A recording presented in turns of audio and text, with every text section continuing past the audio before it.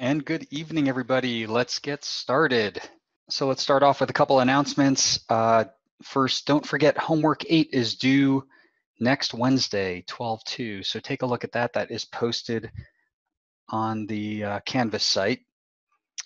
Second, don't forget about Lab 10. So Lab 10 is due Monday, 12/7. So if you have any questions, you can attend TA office hours or my office hours. Unfortunately, today I will not be able to hold office hours, so I'm going to have to drop off right after class, but I will be holding office hours as usual next week. So be sure to ask questions during this class via chat or unmuting, and otherwise please stay muted so we can keep the background noise low. So I wanted to continue today and actually finish up with the topic of motors. We talked about DC motors and we talked about speed control and directional control of DC motors. And so what you see on the screen right now is an H-bridge built using switches. And of course, for electronic control, that's not so realistic. You don't want mechanical switches in your circuit. So what we're going to do is continue the discussion about using transistors for an H-bridge. So moving back to the whiteboard, this is where we left off last time with the H-bridge. So we have 4 transistors, and we have a power supply, and we have ground.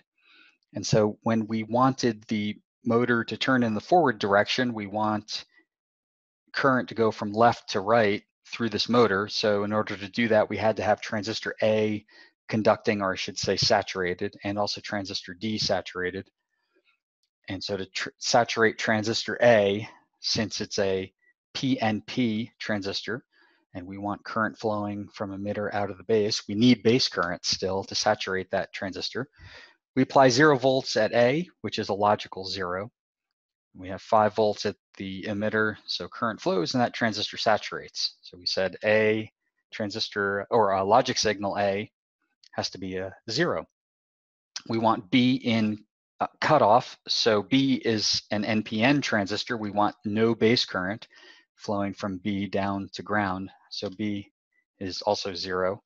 C, transistor C, we want in cutoff, so we have we want to apply 5 volts to the C terminal here, which is a logic level 1, and that makes the potential, the voltage on both sides of the base to emitter junction 5 volts, so that means there's 0 current flowing through the base.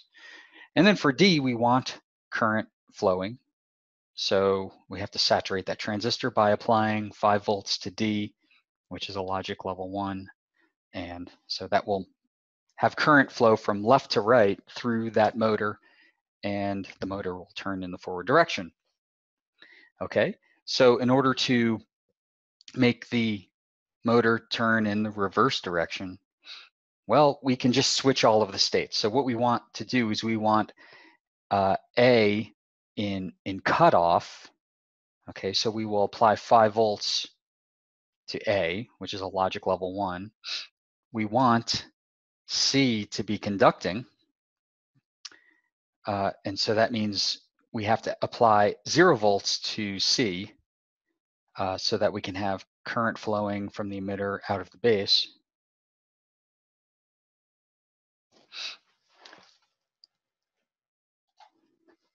Oh, bring up my chat here.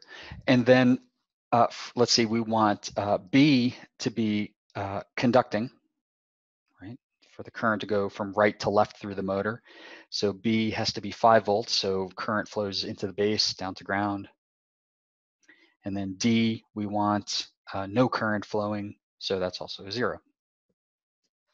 Okay, so if you wanted to implement control of this motor in forward and reverse directions, you could connect 4 outputs of a microcontroller to these logical inputs to the circuit, and then you could control the motor direction using these bit states at the output of the microcontroller. So in software, just by controlling 4 bits connected to this circuit, connected to this H bridge, you could control direction.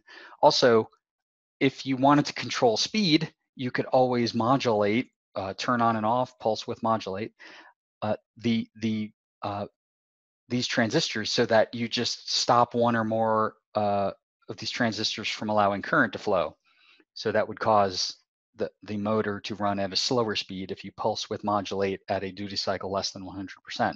So you could do both. You could take a microcontroller and do speed control and directional control with this H bridge.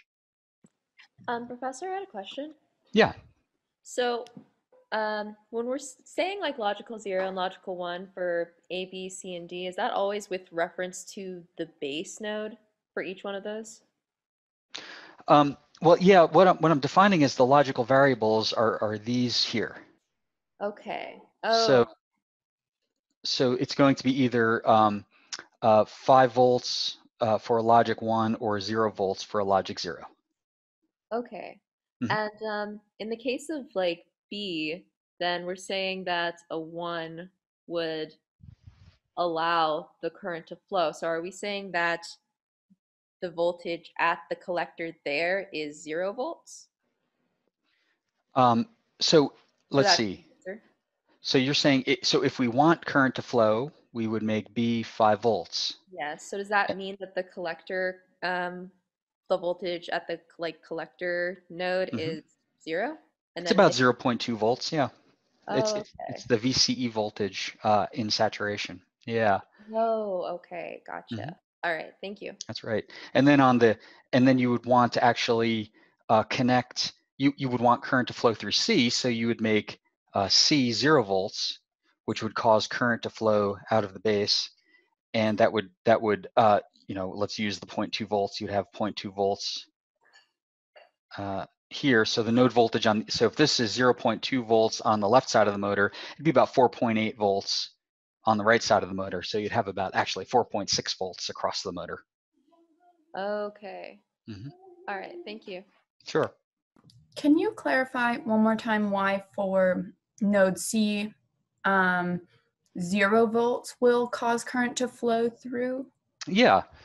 So for node C, in order to make current flow through that transistor, you want current flowing out of the base, right? You want your base current to be non-zero. This is a PNP transistor, which means current actually flows in the opposite direction compared to the NPN transistors. Okay, so voltages are negative of what you would think for NPN and current flows in the opposite way. So this the base to emitter junction, in this case emitter to base, right, looks like a diode in that direction. So you want to apply plus minus 5 volts between those two polarities, right, in order to have current flow out of the base. And so just like in the NPN case, if you want current to flow into the base in this direction, you want 5 volts like plus at D, minus at the emitter, because you have a diode that looks like this in the opposite direction. Okay, so Okay, thank you. the PN junctions are just exactly opposite NPN versus PNP. Mm-hmm. Other questions on this?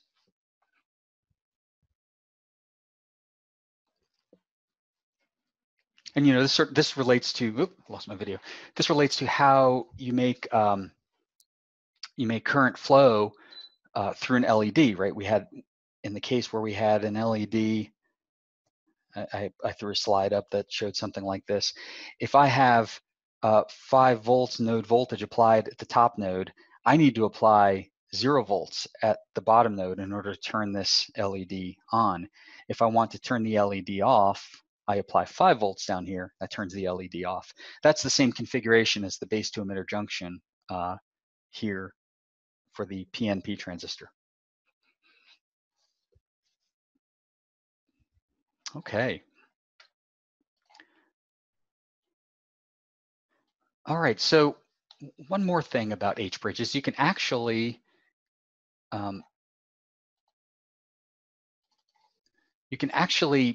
buy integrated circuits that do this for you instead of using transistors, which there's no problem in using transistors. You can do that.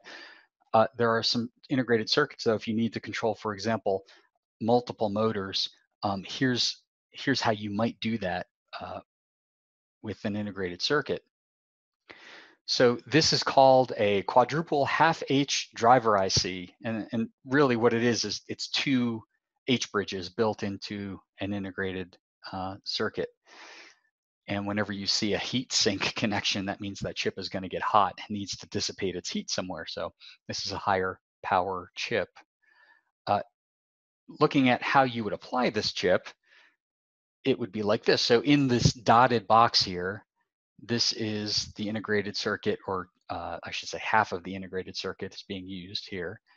The M is the motor up top here. And forget about the diodes for now. I'll talk about those in a minute. But there's a VCC2 that is the motor voltage, and VCC1, which is the powers the chip. That's the chip's voltage. They can be the same if you have a motor voltage equal to the chip power supply voltage. So what happens here is, notice that these triangles are drawn here. They are buffers. I mentioned buffers when we talked about logic gates, and I said, well, a buffer doesn't really do anything. It takes a low and turns it into a low, and a high and turns it into a high. Well, that's important here because the input to the buffer is a very low power signal, maybe from a microcontroller, and the output is high current. It can either source high current or sink high current. So if you look, if I apply, let's say, a high to 2A and a low to 1A, then I get a high at pin 6, I get a low at pin 3. That means I have a high, in other words, 5 volts, let's say, on one side of the motor, and a low, 0 volts, on the other side of the motor. And so the motor is going to spin in a certain direction. To spin the motor in the opposite direction, just reverse the logical inputs to these two pins, to the 2A input and the 1A input, and that'll spin the motor in the other direction. And you can also pulse width modulate these input logical signals in order to slow the motor down. So all of that is documented down here. This is out of the data sheet, this table. So you have to have an enable at logic level high, right, 5 volts, let's say, to make the motor do anything. And then enable would be low, and it basically disables the chip when the enable pin is low. And then you can see low, like 1A and 2A states, low and high, turn right, high and low, turn left. And then there's this fast motor stop, which will apply the same potential to either side of the motor, so the motor will stop. These diodes up here, actually, I mean, they're interesting when you look at them for the first time, because let's say VCC1 and VCC2 are the same values, 5 volts. Well, that means here at this motor terminal, either 5 volts or 0 volts is applied. So if I apply 5 volts, well, then this diode doesn't do anything, this top diode, because both sides of the diode are at 5 volts. If you look at the bottom diode, if I have 5 volts at this left motor node here, this diode is reverse biased, so it doesn't do anything. And if I, switch the state to 0 volts here at the motor, these diodes don't do anything. They either have the same potential at both sides, or they're reverse biased, right? So they look like they don't do anything. Well, what happens is this. They do have a very important function. The motor itself, remember, is built out of coils of wire, and coils of wire have inductance. And remember LDIDT from talking about inductors. So if you try to cut off current very rapidly through a coil, you will get a very large, either positive or negative voltage spike. And that energy is going to go somewhere. So that's what these diodes do. If if I try to shut off this motor all of a sudden by, right, with this function table down at the bottom, if I try to stop the current all of a sudden, or reverse directions, either way, if I get a big positive voltage spike trying to occur at this left terminal, well then that positive voltage spike is actually going to be what they call snubbed by this top diode. Let's say it tries to go to 6 volts and the power supply is 5 volts. Current is going to flow through that diode, and that diode will absorb the energy from the coil inside that motor. If the terminal here on the left tries to go to a big negative voltage, before it gets too big, current is going to flow up from ground to that terminal when that voltage tries to go much larger in magnitude than negative 0.7 volts. And so that's what these diodes do. They actually protect this integrated circuit and other integrated circuits by dissipating the energy that is stored in the form of the magnetic field in that motor, so you don't burn out the chip. If that motor terminal were allowed without the diodes to go to 1,000 volts because you shut off the motor very fast, it would probably destroy this chip. It would break down the junctions of the transistors in that chip and it would just destroy it. So the takeaway here is, if you have projects in the future that use motors or use solenoids that, kind of like plungers that control things, think very carefully about using diodes in your circuit, because when you turn a motor or a solenoid on and off, you will get a big voltage spike, and you don't want to destroy the rest of your electronics because of that big voltage spike. Okay, any questions about this?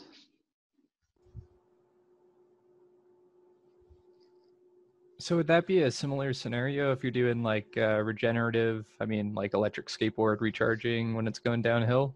If you wanted that switching, or? Well, anytime there's a coil where you're changing the current rapidly, like turning it on or off, yeah, that will be an issue. You want to pay attention to those transient spikes that happen in voltage. Yep. Thanks. Mm-hmm. So, quick question. Doesn't the forward voltage of that diode, doesn't that need to be extremely critical then?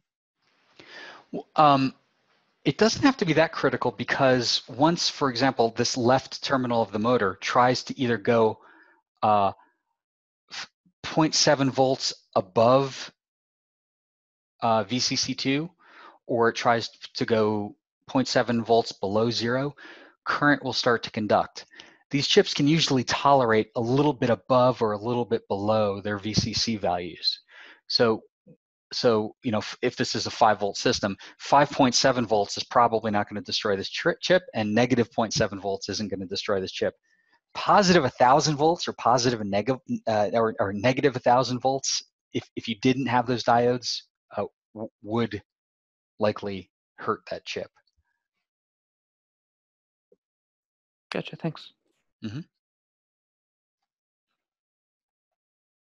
Okay. So we covered DC motors. DC motors are simple. You apply power, you apply voltage, and the motor spins. And you can control the direction of the motor with the direction of the current, and you can control the, one way to control the speed is pulse width modulation. We're going to move on next to stepper motors. So stepper motors aren't so simple, and they're a little, they're more useful in many applications. Stepper motors are generally used for some kind of precision control.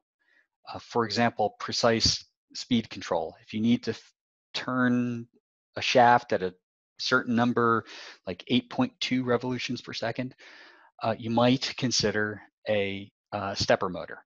Now you can control a DC motor speed precisely, let's say with a control loop, but there are some cases where you might want to use a stepper motor, especially if you want to control the angle of the rotor, the shaft of the motor. So if you want to turn the motor 18 degrees to the right or maybe turn it 2 revolutions to the left and then stop, that would be a good application to consider a stepper motor. If you're looking for precision linear control, you can attach a belt or a chain and some gears or pulleys, and you can achieve very precise linear control with a stepper motor, because again, you can control the speed of the shaft, the angle of the shaft, and you can translate that to linear position control. Examples where this would apply in certain applications, for example, a printer head. When you have to move a printer head a certain distance at a certain speed in a printer, that's a good application for a stepper motor. There are lots of robotics applications where you need to move a wheel, point an arm, move the position of an antenna, and that would be a good application for a stepper motor. And you've probably used 3D printers. Many 3D printers use stepper motors in order to control the position of the head. And if you're grinding away metal, instead of additive manufacturing, you're using a CNC machine. That's another application for a stepper motor or 2 or 3. So in these kinds of applications, you would seriously consider a stepper motor in order to achieve precision control. So stepper motors work like this, and this is how they achieve this precise rotor angle control. Here is a cross-section of a stepper motor. So the stator's around the outside, the rotor's around the inside, it can spin. And I want you to imagine this. So imagine you have a coil of wire that maybe wraps around, I'll call it tab A here, and then goes behind the motor and then wraps around tab A prime. So you're creating a magnetic field between A and A prime with opposite poles. And the same thing for B. You wrap a wire around B, you keep that wire going around maybe the back of this motor, and then wrap it around B prime. You've created another electromagnet between B and B prime. The same with C and C prime and D with D prime. So if you've ever played with an electromagnet, a battery and a couple nails and a coil of wire, you would notice that if you take, let's say, a nail, a steel nail, and you can use a fixed magnet too to do this. You can cause a nail, for example, to align with the magnetic field. It'll straighten out in the direction of the magnets on either side of a nail. You can rotate it.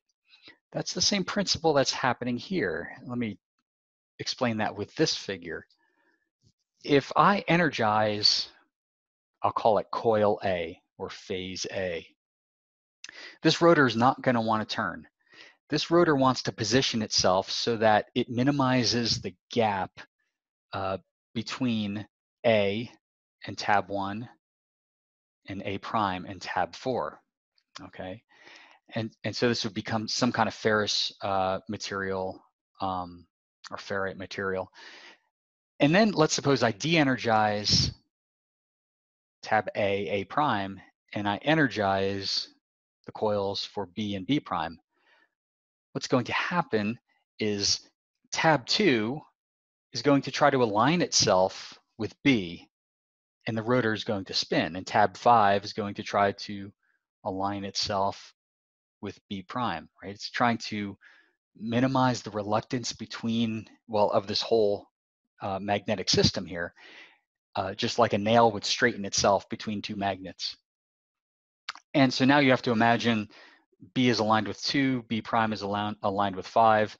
So then you energize C, you de-energize B, energize C and C prime, and tab 3 will align with C, tab 6 will align with C prime, and so on. So you can achieve very precise, discrete angular steps with a stepper motor. And so you can control angle very precisely, but with the resolution of a step. You could actually do half steps also, but that's how you achieve precise angular control. If you can achieve precise angular control, then by stepping through at a certain rate, you can achieve precise speed control. So let's look at how that might work. This is more conceptual because you probably wouldn't have a physical switch to do this, but you could use transistors. I'll show you that. Imagine that these 4 coils on the right are the coils of the stepper motor, A, B, C, and D. And you have maybe a 6-volt power supply for this 6-volt motor. Okay, well, if doing just what I described before, if I energize coil A by applying current through coil A, then the motor will stay in the position that you see. If I move the switch to position B, then coil B is energized and the motor moves 1 step clockwise. Then move the switch to C, the motor moves another step. Move the switch to D, the motor moves another step. And then you would see that, well, you could move the switch all the way back to A and continue the steps through this motor. So that's how that would work. I have an animation here that'll show you how this works. Hopefully this comes out on Zoom. So you can see that as the different phases are energized, that center, the rotor will align itself so that it moves a discrete step in angle. And you can cause this motor to go in the clockwise direction by what I'm showing here. And if you want the motor to turn the opposite direction, well, energize the phases in the opposite order. That's all you need to do. The motor will turn in the opposite direction. And you could stop anytime. You just stop energizing the phases, stop changing the phase sequence, and then the rotor will just stop at that current position.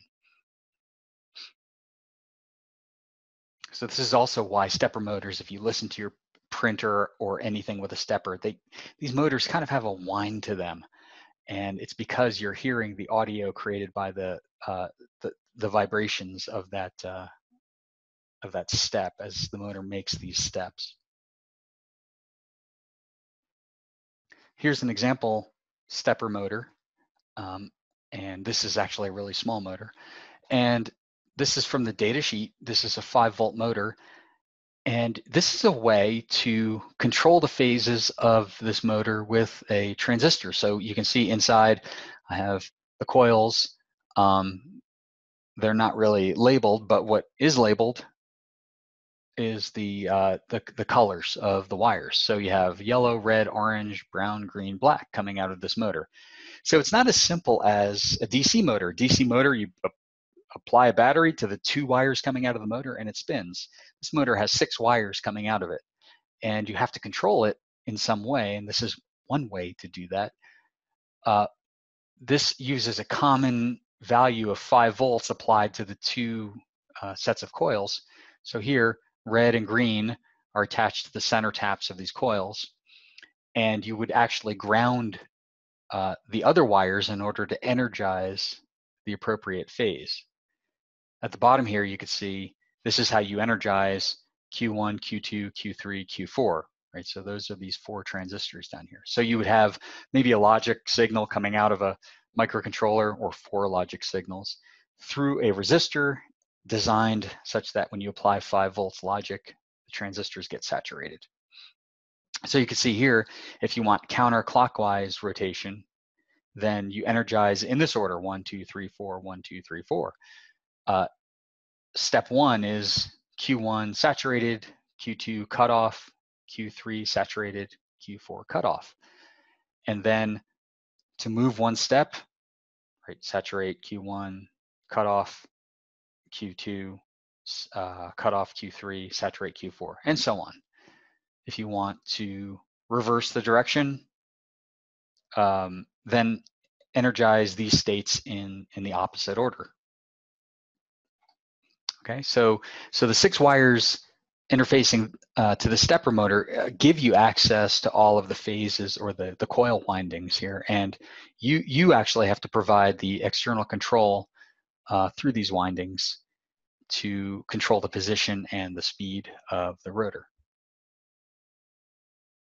Any questions on that? Yeah, I have a question.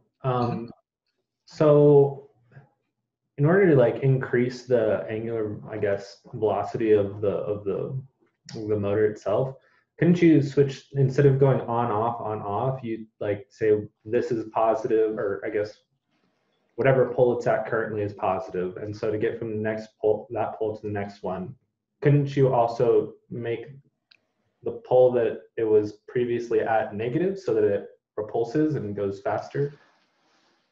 Um, Does that make sense? I mean, I guess in theory you could if you, I think you'd have to time that very carefully, because if you repel, if you apply a repelling force, you don't know which way it's going to turn, right? So you'd have to actually start, you'd actually probably, well, I haven't tried this, but I would say if you wanted to try this, you'd have to energize the next, you'd have to de-energize the present state. You'd have to energize the next step, right? And then maybe sometime after that, you would apply the repelling force. I mean, it's worth a shot, but typically they're not operated that way, but you could give it a try.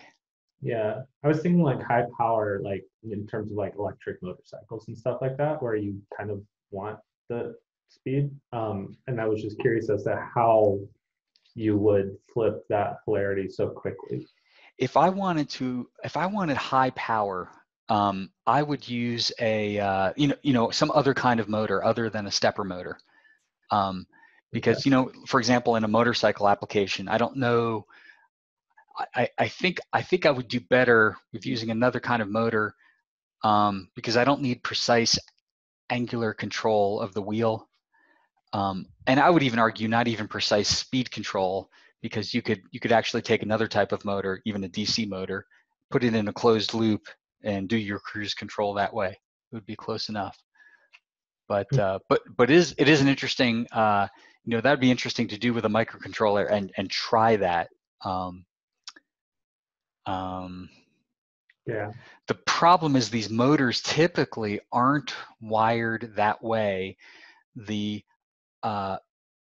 phases on the opposite side of the shaft, like on 180 degrees out, are usually tied together, so, or at least have a common point in the center like this one does. So I don't know that you could do that unless you broke out, like where this red wire is. You'd have to break that out into 2 wires in order to do that.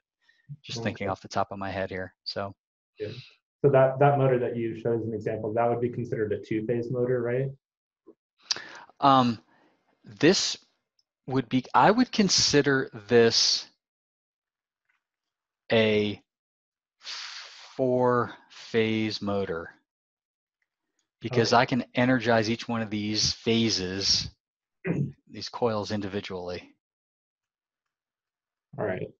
But wouldn't it be like, if looking at more like the circular example, wouldn't that be like A, B, A, B, right? Like this one's plus, this one's off, then this one's plus, then this one's off. So you only have on. Well, here I have 4, I do have 4 states, just like I had, let me go back a couple. Just like here, I had these 4 different step states that I could energize. Mm-hmm. I still have 4 states here. Okay. So, yeah.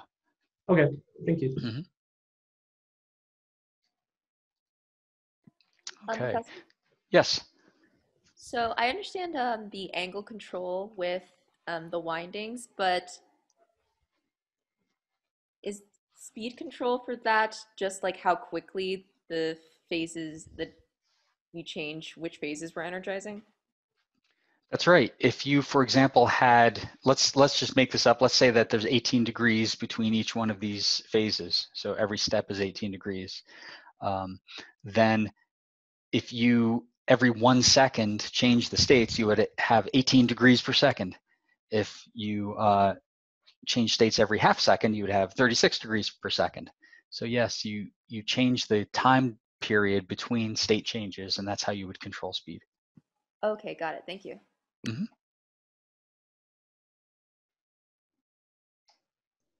So here's another stepper motor data sheet. This is information from a data sheet. So you can see just different notation. There's a common red wire. This stepper motor has actually 5 wires coming out of it because the center tap of these coils is common internal to the motor. And then on the right, you can see that if you apply a common positive voltage to the red wire, then you can see which wires you have to apply to ground. You have to connect to ground through a transistor or otherwise in order to maintain this step. On the left here, I have a that Darlington array that I showed earlier when we were talking about driving loads from microcontrollers. That could absolutely be used in order to drive a stepper motor. I've used these chips before with small stepper motors. And in fact, these have the diodes built in, so you don't have to apply external diodes in order to protect the chip. So logic levels would come in on the left, maybe A through D. You'd connect the phases, black, brown, orange, yellow, to the output A through D, and then you'd control the phases with a microcontroller, and you'd of course apply maybe 5 volts for a 5-volt motor to the red wire up here. So lots of different ways to control the current through the phases. And there are actually specialized integrated circuits you can use with motors that have the built-in diodes, and you can in fact use one of those H-bridge chips that I showed earlier. That one was normally used for a DC motor, but there's no reason you couldn't use that for this stepper motor application.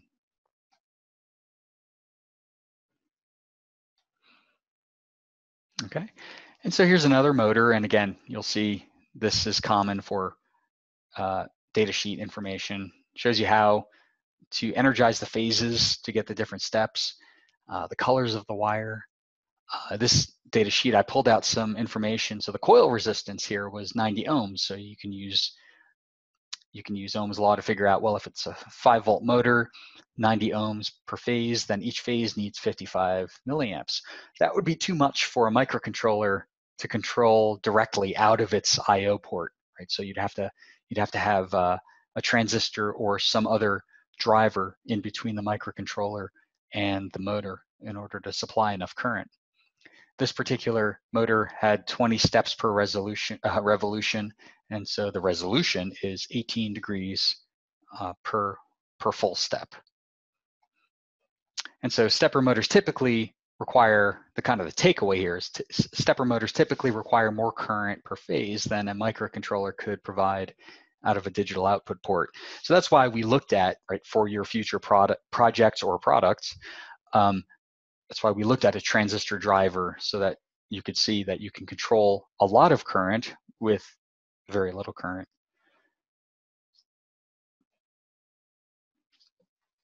Okay, so stepper motors are one way to control the angle of a shaft, and they have a continuous turn. In other words, you could turn it 300 turns of the shaft and then back up 2 turns and go forward 18 degrees or whatever. There's another type of motor called a servomotor. So a servomotor usually control either linear motion or angular motion, also very precisely. So you might see these on RC cars. If you've ever used an RC car, radio controlled car, or radio controlled airplane, you'll see these servos mounted to control steering or control surfaces. They're also used in, well, non-hobby applications and high torque industrial applications too. So anywhere you need precise linear or angular motion, you might use a servo motor. Let's dig into that servo motor a little bit more. I'll show you what's inside. So let's generally define a servo mechanism. A servo mechanism uses feedback, actually uses negative feedback, just like an op amp, to achieve a desired result, okay? Position or speed, for example. Just like your op-amp circuits drove the input differential voltage to 0, these servo mechanisms drive their error voltage or error to 0. So you have a commanded position and an actual position. The difference is an error. So a servo mechanism, just like op-amps, uses a negative feedback to minimize some quantity, in this case error.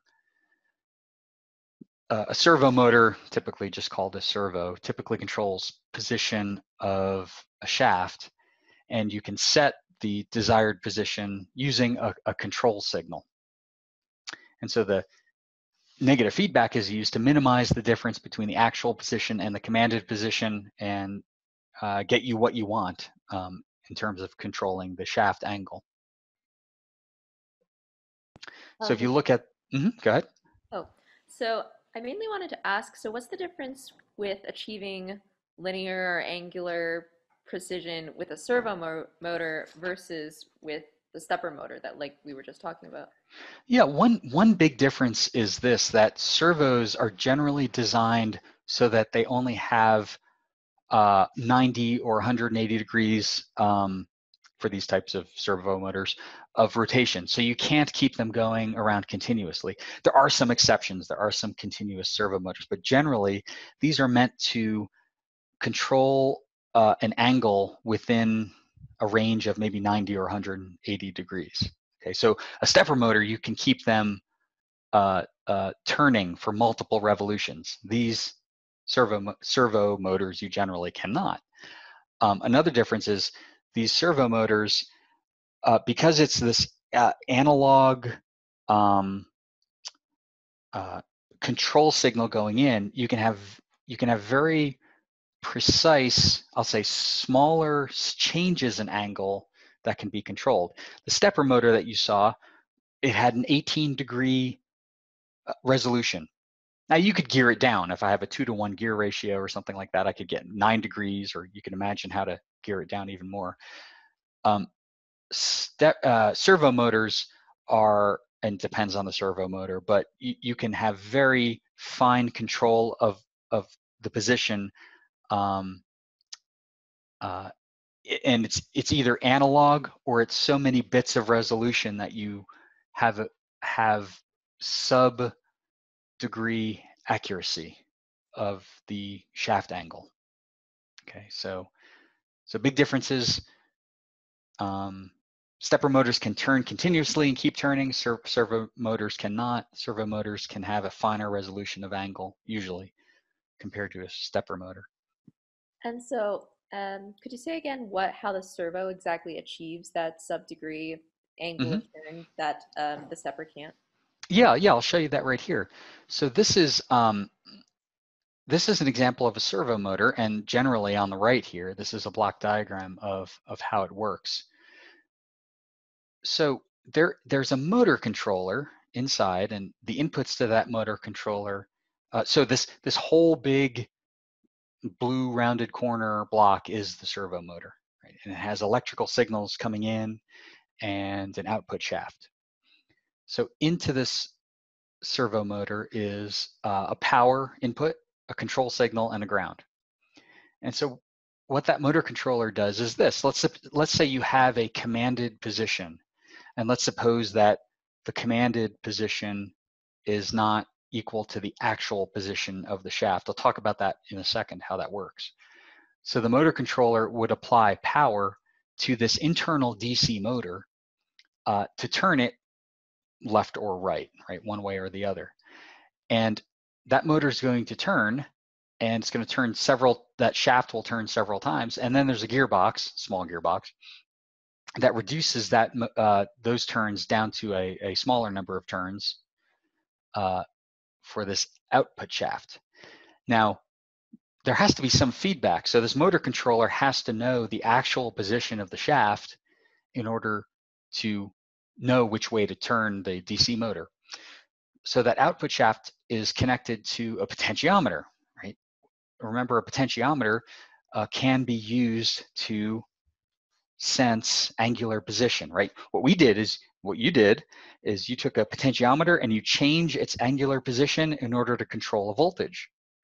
Well, remember, note that you can map a voltage out of a potentiometer, right, in a voltage divider configuration. You can map that voltage to a particular angle. So just by measuring the voltage out of a potentiometer set up like a voltage divider, you can know the position of its knob. So the shaft is directly connected to that knob, the wiper of the potentiometer. So now this voltage coming out goes into the motor controller. So now it knows, okay, I have an error. I have to turn right. Don't know how much, but I have to turn right. And so start turning the motor right. And then when the expected voltage of that potentiometer or the expected angle is reached, the motor controller removes power from that DC motor. Okay, so that's how it worked. This is the feedback loop right here. I have a commanded position through the control signal. I'll tell you how that works in a second. Commanded position.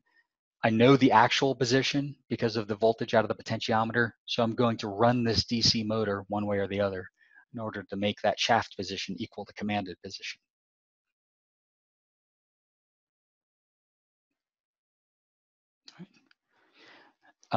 Here's the internals of a servo motor. So you can see the motor controller is on the circuit board right here. And so that motor controller connects to this internal DC motor. So this is the internal DC motor. So you see a couple wires here. So when the motor is supposed to turn one way, maybe this, red to black is a positive voltage. If the motor has to turn the other way, opposite direction, red to black would be maybe a negative voltage. And you can see the gears up here. So these gears reduce many turns of this motor to one turn of that shaft with an arm on it here.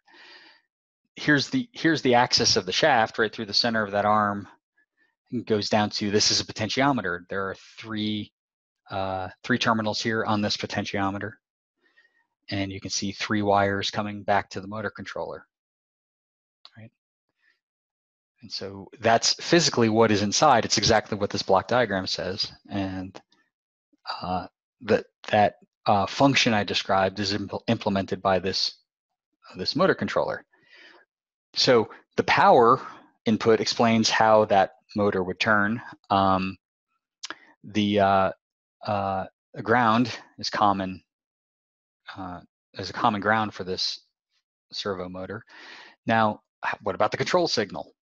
So typically for these small servo motors, there is a pulse width range defined to control the angle of the servo motor. So these small servo motors, the typical rotation range is 90 degrees or 180 degrees. And so you use pulse width modulation to control the angle of the servo shaft. And so what you do is you apply pulses to the control. So you power the motor, apply power, apply ground, and then pulse the control input with a period of 20 milliseconds. And again, this is common. You have to look at the data sheet for the exact frequency, but this is a common value. So a frequency of 50 hertz, these pulses, and then you adjust the pulse duration between 1 millisecond and 2 milliseconds in order to control the angle. And so you would use a microcontroller with its timer peripherals that we talked about to create a pulse that happens every 20 milliseconds and with a width of 1 to 2 milliseconds, right? So a 5 to 10% duty cycle. So an example is if you have a servo motor that turns 90 degrees, rotates 90 degrees, 1 millisecond pulses might correspond to 0 degrees. 2 milliseconds would correspond to 90 degrees. 1.5 milliseconds would be 45 degrees, and there's a mapping between pulse width and angle. And so that's how the motor is commanded. It's with these pulses.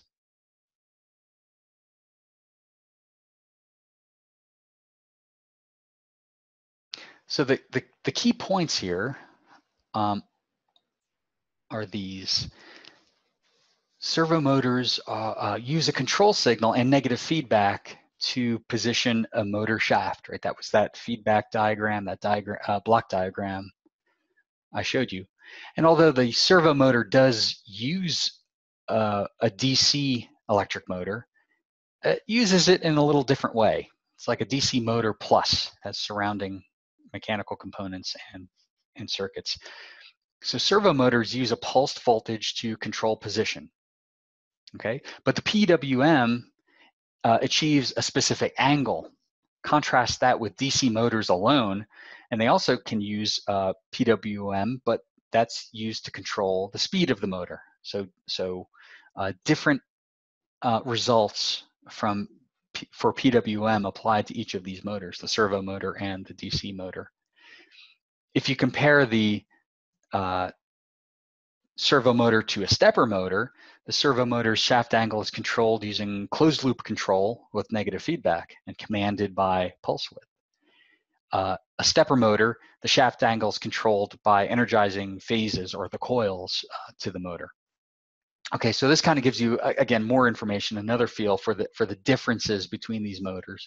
And you might sit and think about these, you know, what applications would you use? Let's say if you have an electric bike, or you have, you're trying to make a CNC machine, or you're trying to control precise pointing of a laser at something, you know, they all could use different types of motors, DC motors, servos, stepper motors, but depending upon the requirements, you might choose one over the others. Okay, so we have reached time to close the class up today. Don't forget, homework 8 is due next Wednesday, December 2nd, and lab 10 will be due Monday, 12/7. So you have some time to work on that. And I will, unfortunately, I will not be able to hold office hours today, so I'm going to have to drop off right after class. If you have any questions about any of the assignments, please post them to Slack with information about your problem, and I or the TAs or others will give you some help there. If you have any problems that have to be discussed, you would like to discuss with me personally, please email me those. So thanks for joining the live class. I hope you have a good couple days off. Of course, there's no lab this Friday. Be safe, be well, and I'll see you on Monday.